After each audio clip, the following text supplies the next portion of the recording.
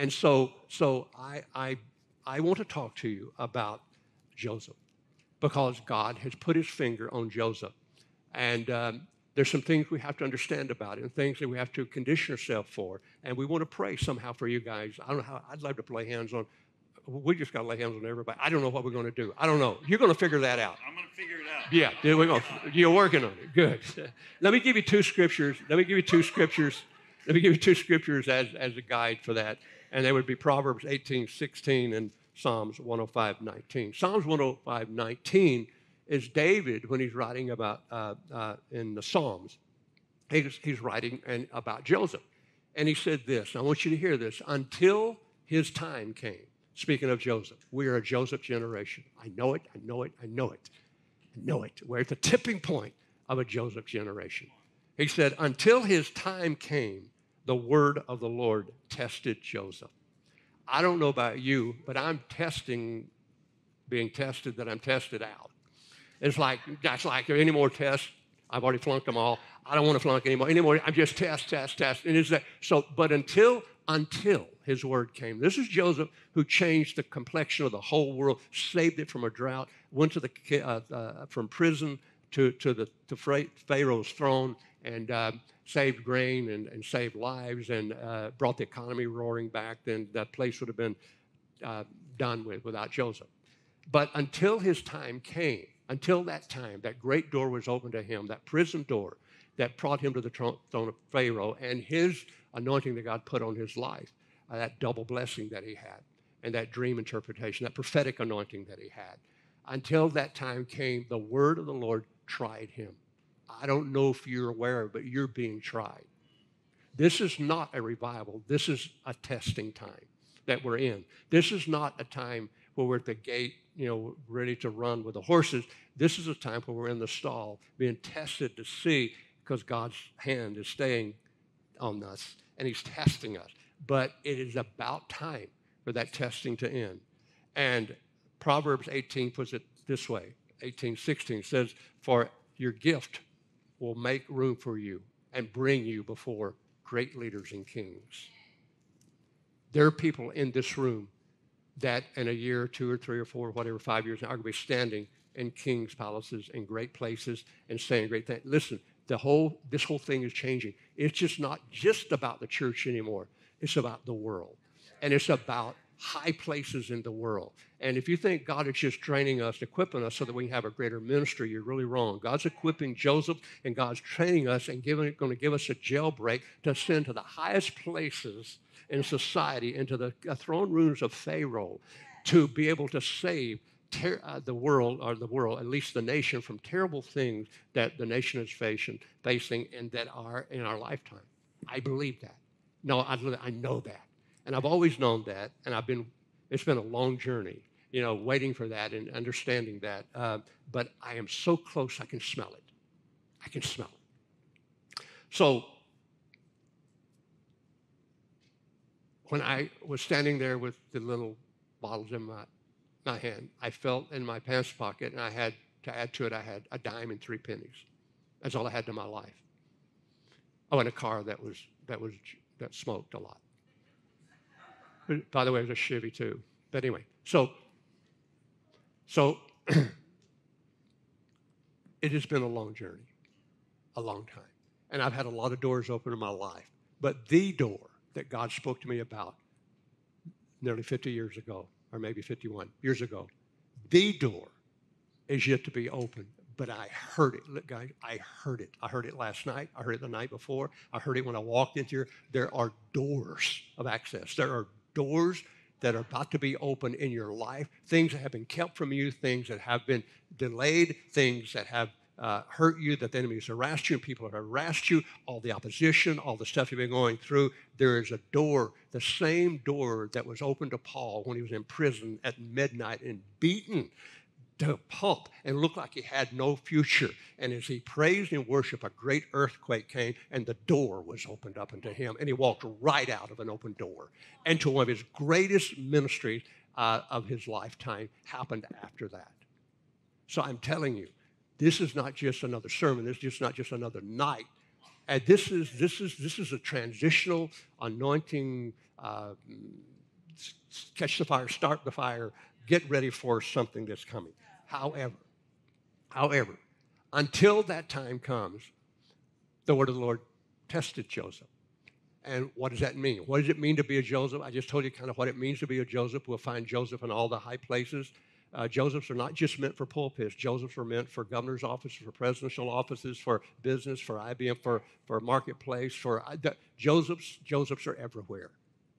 And although Israel was so blessed with great men of God, the Old Testament and the church, and from as much as Moses and Aaron in the church and the tabernacle in the wilderness, and also the churches after that, and Solomon's temple, etc., there were still Daniels and Josephs, and I'm telling you, and men and women of valor, men and women of education, men and women of prowess, or men and women of dreams and hope that changed the world, not just the church. Our vision is too small. It's just too small. God, listen, if God doesn't help us make a move on this planet, it's going to be a rough next 2 or 3 generations. We have to do it. So I'm going to run a few things by you about, things I've learned as a Joseph in this testing place. And I have not learned all of these, but at least the things the Lord has said to me and dealt with me about being a Joseph. What do you do? How do you prepare? Nothing great happens without preparation. Preparation is the door, the way that you have to go through to the great thing that God has called you to. So I'm just going to give you, they're just one-liners. I got 22 of them, but they're just one-liners, and I'll go through them quickly.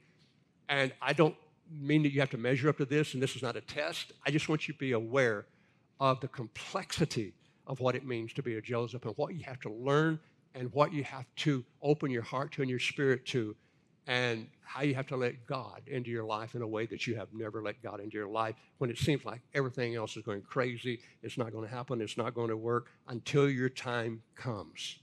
Though not the devil, the word of the Lord tried Joseph. Some of you think it's what's happening to you is the devil when it's God's restraint in your life because you're not ready. I'm talking about me. So let me go through it. Number one, Josephs are not called to be a problem. Josephs are called to be a problem solver. God is going to raise up in the body of Christ problem solvers. I have been a problem to a lot of churches in my life, I'm sure, and a lot of people in my life, I'm sure, and I've been a problem in a lot of ways, but I've always been aware of this, and the Lord has always said to me, Larry, you're not called to make things worse. You're called to make them better. You're not called to be a problem. You're called to be a problem solver. Whatever you do, find a way to solve a problem. Don't be a part of the problem. Don't critique the problem. Don't get angry with the problem. Find a way to solve the problem, because that is a Joseph DNA.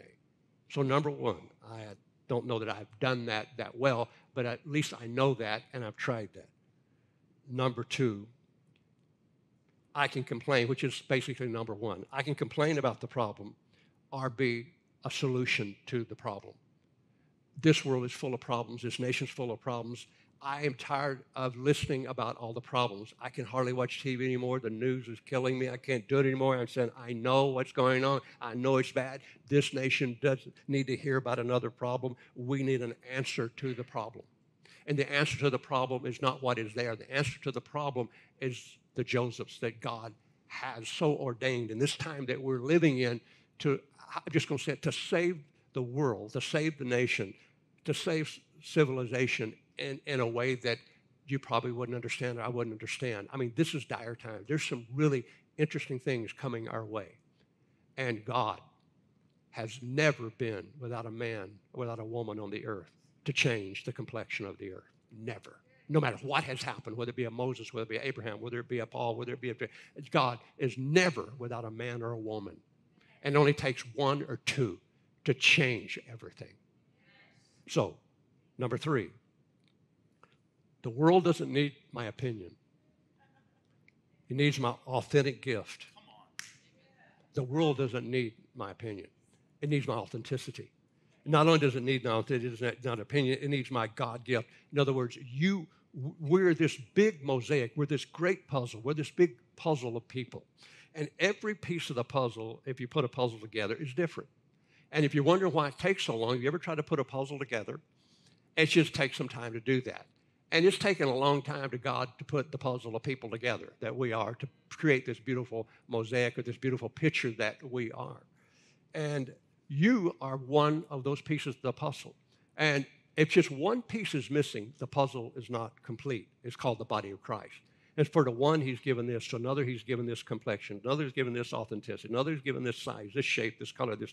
And the body of Christ coming together to create this beautiful picture, this authentic gift that the world needs, is what he's not looking for just your single opinion. He's looking for a corporate voice. He's looking for all of us to be able to say together what God has put together, what God has done is bigger than each of us. It is collective. It is all of us. And when you have an army like that or a puzzle like that, when I say a puzzle or a picture that you put together, like, you get to see the whole picture and the full impact of that picture. And I feel like God is really working hard to put the puzzle together and put people together. The problem is, if you ever tried to put a puzzle in the wrong place, that's tough. You ever tried to make it? I've gotten irritated and tried to hammer it in. That's called trying to fit into the body. But anyway, so number 4. The world doesn't need my diagnosis. It needs my help.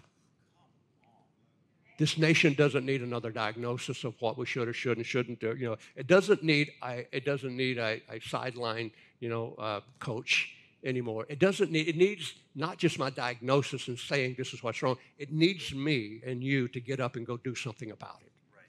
I mean, we have to put feet to the diagnosis. And so I'm trying. It's called HELPS. Some of it's called, the Bible is clear that there is a ministry called HELPS ministry. And I don't know if you know how, but I think it's needed worse than apostle, prophet, evangelist. But right now, the thing that we're deficit in is the ministry of helps. I think the world is crying help, and God has put in the church the helps ministry to help. And the problem with helping is you're usually not, if you're in a helps position or if you help, you're not the number one person. You're the helper that's helping the number one person. So I don't want to go be the president. I want to go to be the IBM guy. I don't want to go be Pharaoh. I don't want to go be what, but I would like to be the one to help with that, for them to succeed, to be what God has called them to be, so that God can better shape this nation and this civilization, our generation, for something that is extraordinary that probably hasn't lived since in the last 500 or 600 years. I really believe that we are at the very edge of a Renaissance moment that will reshape everything. It's critical. This is critical. People don't need a lecture from me. They need to find a friend in me. They don't need a lecture from me. They need to find a friend in me. I don't know about you, but I'm done with lectures. People telling me, maybe you're done with that. And I'm not looking for another a source of information from someone or someone to enhance my capacity to understand something. That's all right. That's wonderful. Teaching is a big part of the church, but we need friendship as much or more than when you just need another teaching or just another gifting. Listen, people don't need your input and your information. People are looking for friends and friendship. And I've said it over and over again. Friends are Jesus in disguise. We're saying God send revival, and he brings someone in front of us. God send your answer, he brings someone in front of us. God send this, God help me this. Then someone says, hey, what can I do for, that Jesus and the way he manifests himself are friends in disguise. And Joseph was a friend of Pharaoh. Joseph was a friend to a butler and a baker in the bottom of a prison. Joseph was a friend of Benjamin. Joseph became a friend to his whole family. Joseph, more than just this amazing man in the bottom of this prison that was lied about and that was thrown into prison, that was done wrong, had this sense of forgiveness in his heart and friendship in his heart, that he held on to nothing other than the capacity to be a friend of the world and make the place that God had put him a better place. Amen. Can I ask you a question, Larry? Please. Because you made a couple of statements about, I'm sorry. I was hoping you'd do that. The gift of help. Yes. What I thought I heard you say was you see it existing to serve those who are in leadership? Those who are... leadership world. I'm speaking outside of the walls of the church too. Okay. So when we think about like maybe somebody that walks with the gift of healing or the gift of teaching, we go like, oh, Randy Clark is a gift of, walks in healings, miracles, signs and wonders. Bill, incredible teaching gift. Yeah. You, incredible teaching gift. Who would you say someone that we would all know walks in the gift of help? I don't know like a reference point. I don't really know anybody really wants to do that. Because it is not being visible, it's not being the scene, it's not being on top. It's the foundation that holds up the building. It's the helps. It's the one that does the unpraised parts of the work. It is that's hard. So it says apostle, prophet, teacher, evangelist, right? Those with the gift of administration and those with the gift of help. Yeah. Can I just throw in one little nugget? Please. Because that really excited me, because you don't hear a lot of people preach about that. Those two, they go apostle, prophet, teacher, evangelist. Yeah. Or people that are like lukewarm, they're like, I'll just have the gift of help, or I'll just have the gift of, administration. Like, I'm really good at lining things up. That's not what those gifts are. No. At all. Like, just because you are a natural administrator doesn't mean that you have the gift of administration. And if you just because you're a natural administrator or you're like really helpful doesn't mean that you are walking in that gift. True. Because I need, in ministry, and you know this, right? Mm-hmm. We need administrators. We need people that serve and help.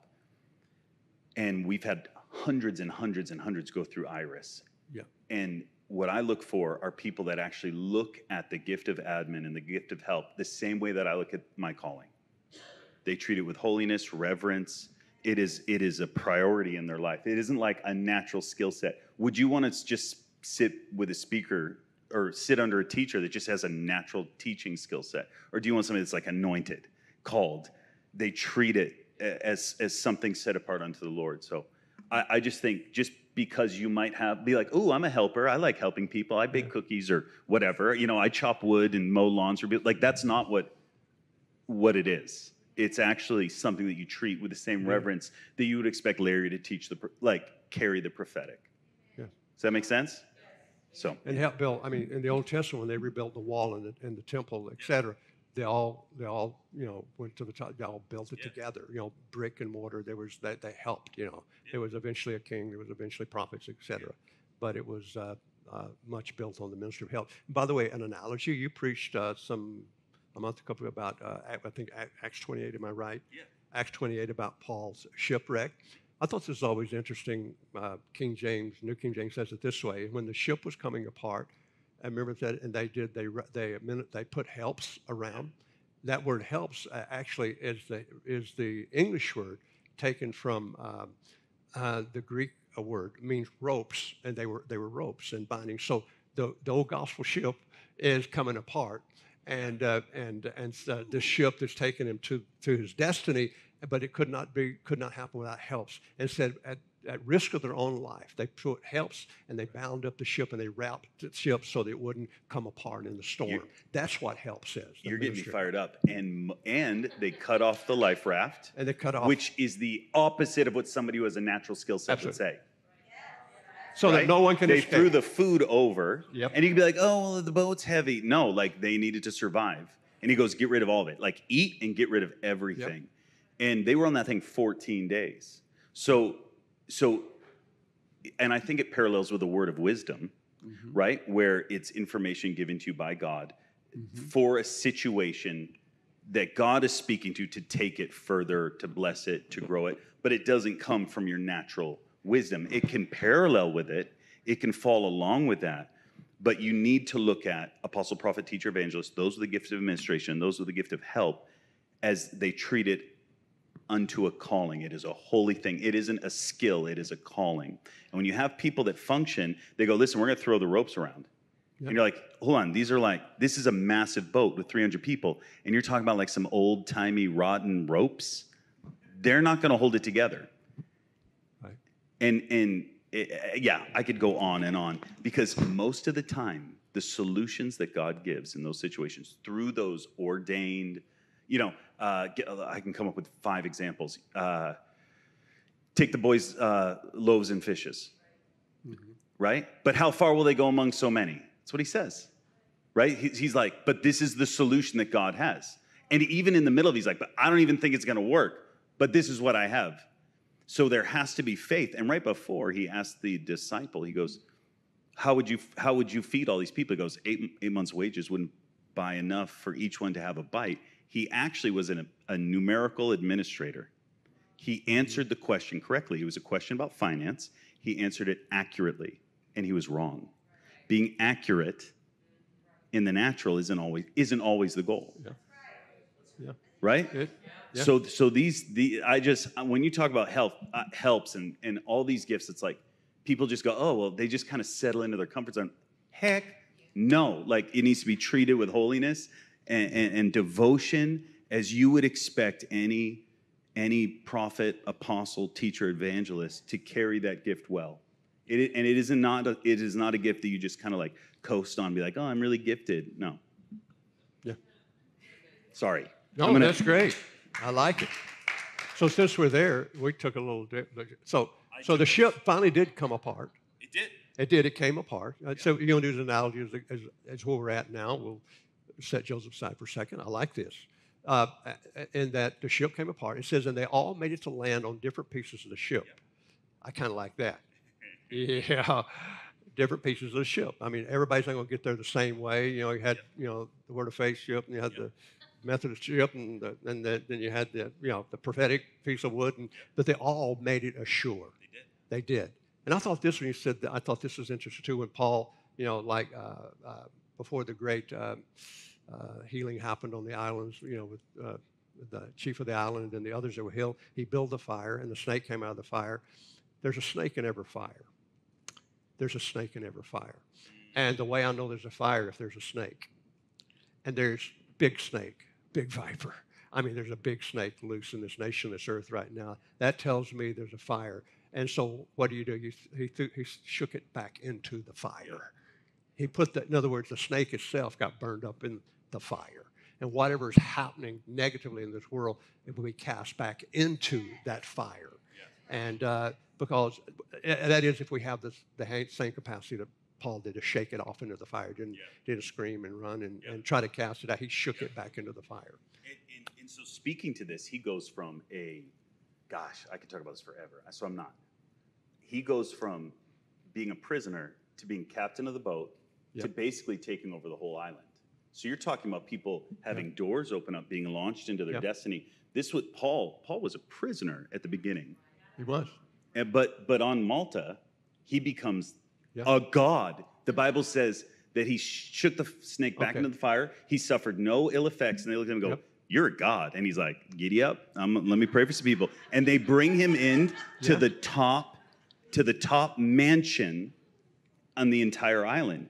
And so, like, you can push your door open and work your way into a mansion, but it's totally different when God brings you there through obedience. And what I love about where did the snake come from? The snake came because Paul, after he saved 300 men from obedience, crashed on the island, and he serves. He goes around and collects firewood. So Paul takes the role of a servant, gets bit because of that. And we can't neglect that. Our job in all of this is to serve. It isn't to be at the top. If the Lord wants to bring you to the nicest mansion in all of a nation, he will do that faster than you can, better than you can. The Bible says they celebrated, they entered into a feast or a celebration for 3 days. They were entertained hospitably. Ain't no party like a Malta party. And that was, so everybody's in the middle of the storms I just want a break. God will give you a bigger break when he opens up the door, not when you just I just need to step out for a little while because ministry's too much or this is too much. No, in obedience, no matter what's going on, he knows exactly what you need when you need it. And he will open up the doors into the biggest mansions. Yes. I thought, before you into that, I thought it was interesting that before the ship even broke apart, Paul said, an angel of the Lord visited me tonight. He said, there shall be loss of the ship, but not one soul. And that's what I think we're trying to say. New doors open to him there. There's a new door open for us. There may be a loss of the ship, but not our own lives. The ship is going down. The ship may come apart, whether it be the economy, whether it be, it doesn't matter. No harm, it said, but no harm shall come to anyone. But the ship is going, Paul said, trust me, because an angel stood before me tonight and told me the ship is going to break. See, we're praying for the ship. The angel said, don't worry about the ship. You know, and if it does come apart, little pieces of it are there for you to get to land on. But anyway. Can I just throw one little nuggie in there and then I'm done? I promise. Sure, it'll cost you, but go ahead. Yes. Before Paul gets on the boat, he says this, men, I can see that our voyage is going to be disastrous and bring great loss to a ship and cargo and to our own lives as well. And he was wrong. And he was wrong. Yes. Yep. Anyone can look at the calendar, can look at the weather, and go, it's going to be bad. That's not the prophetic.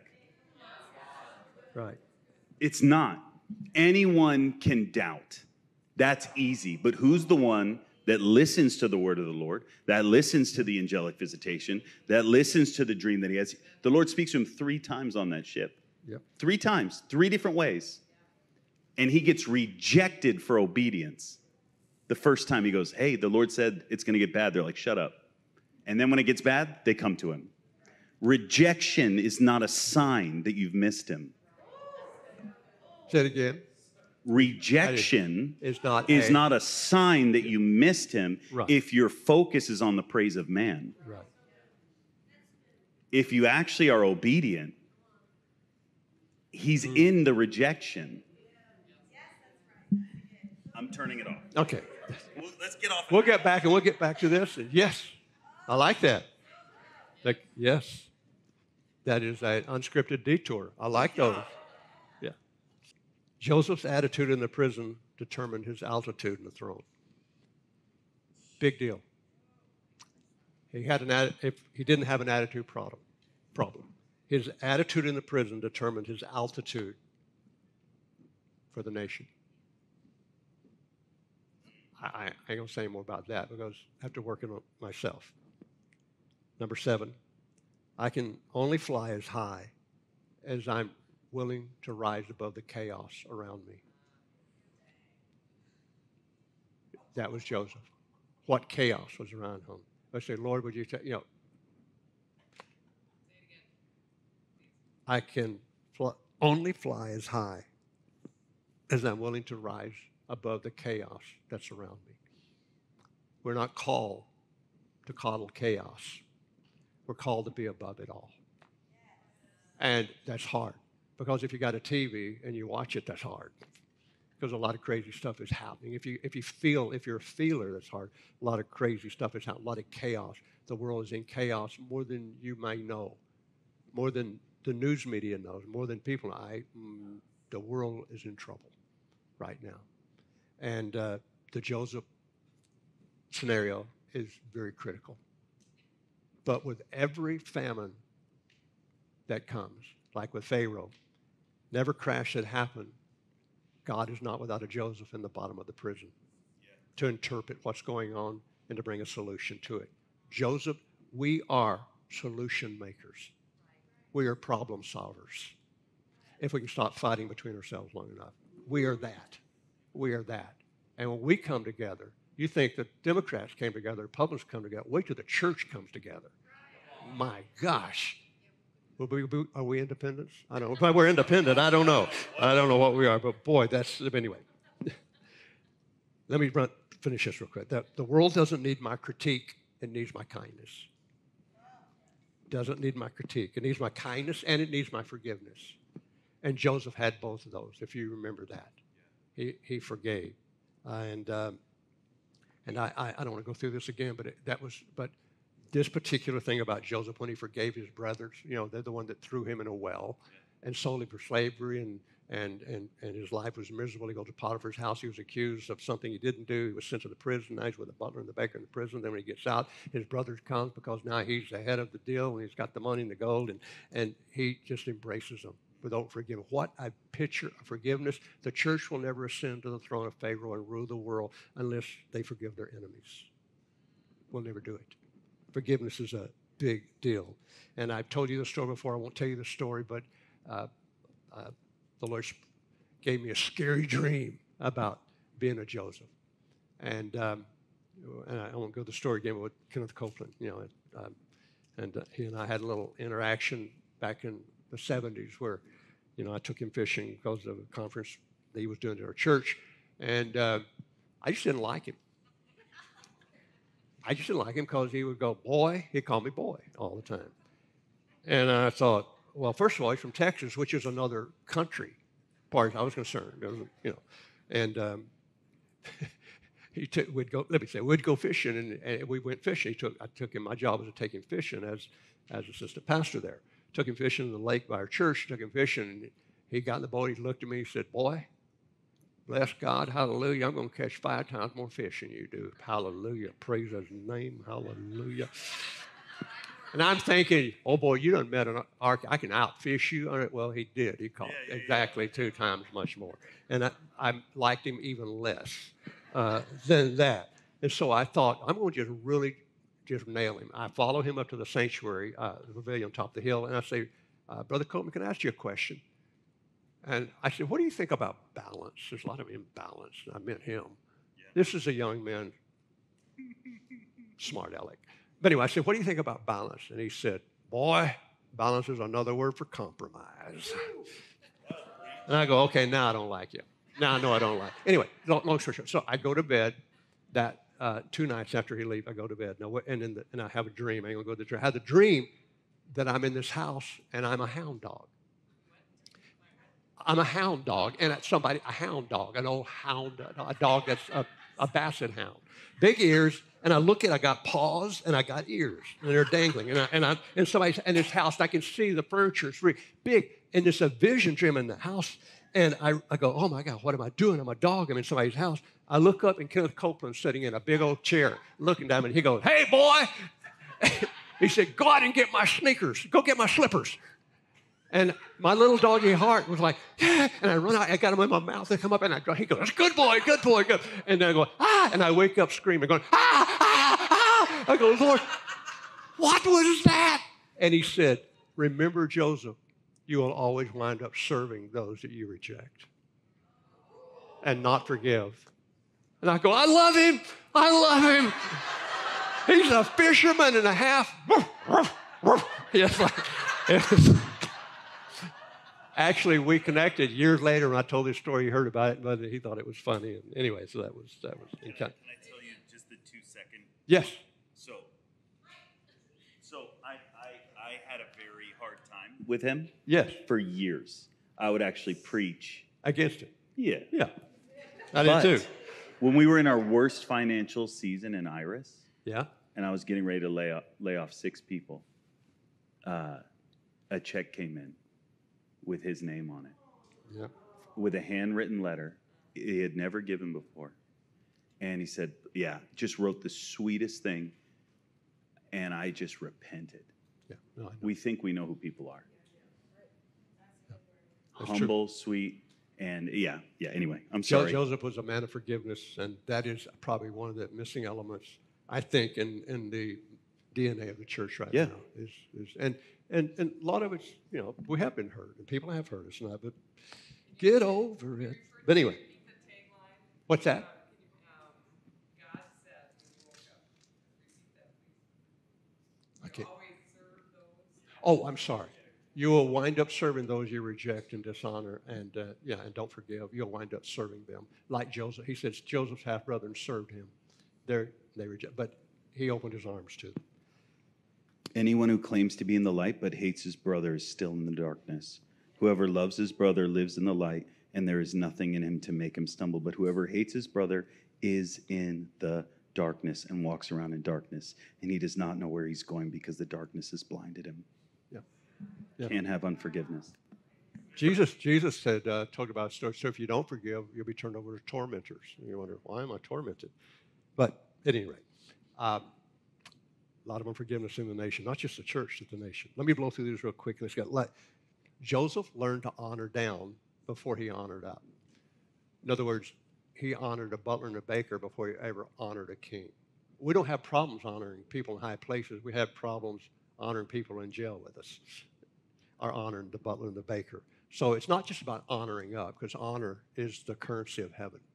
I mean, Joseph didn't open the door through his great, he opened the door to Pharaoh through honor. Wasn't through anything other than honor. So I feel the Lord told me years ago to never try to kick a door down that you can't open through honor. We try to kick too many doors down instead of honor. You honor a door. You honor someone, they'll open every door in their house, every door in their ministry. So honor is a big deal. Satan was thrown out of heaven because of dishonor. And he was the most anointed one there at the time. But dishonor was found in his heart. Dishonor is a poverty of soul. It is a spirit of poverty that doesn't have enough of its own to praise what someone else had. It's the worst spirit of poverty you can have is dishonor. Yeah. Come on. None. But anyway, didn't mean to go there. Flattery is not honor. No, flattery is not honor. Flattery is lying. Right. And Right. it's pride. But Joseph was standing before the king, and instead of saying, "Why whatever," he just said to him, he said, "O king, the Lord has shown you, such an honor." But my point would be, and I move on past that. But before he got to that, he also honored in the same way, just a butler and a baker who were wrong in the bottom of a prison, prophesied over them, gave them the word of the Lord, honored them, served them, and that's the kind of Joseph company people God is raising up that knows how to honor both down and both up. So in other words, we learn how to honor the smallest and the greatest, not just the greatest.